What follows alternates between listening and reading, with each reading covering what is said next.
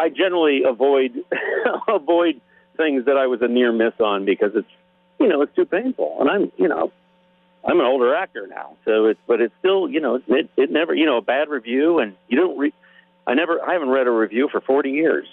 Smart. It's pointless. You can't change it. What was one of the parts? Like what was it?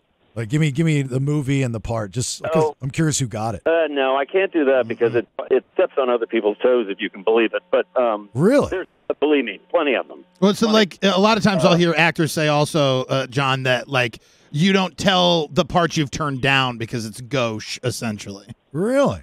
That's right. Mm-hmm. The whole thing's a bit of a gauche. It's a gauche conversation. Mm-hmm. So not that I'm not mad at you or anything. You're asking me a reasonable question, but for actors, we just try not to do that.